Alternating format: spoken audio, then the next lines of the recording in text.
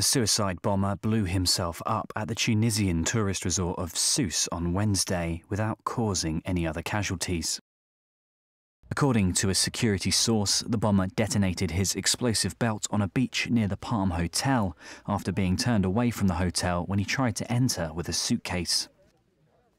Police officers later removed the man's body from a crime scene at the beach.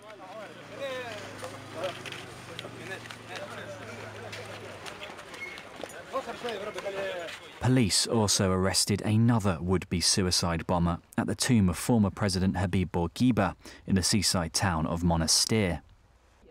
These are the first such attacks in the country since 2002, and while no group has claimed responsibility, they come at a time when the government is battling Ansar al-Sharia militants linked to an al-Qaeda affiliate in North Africa.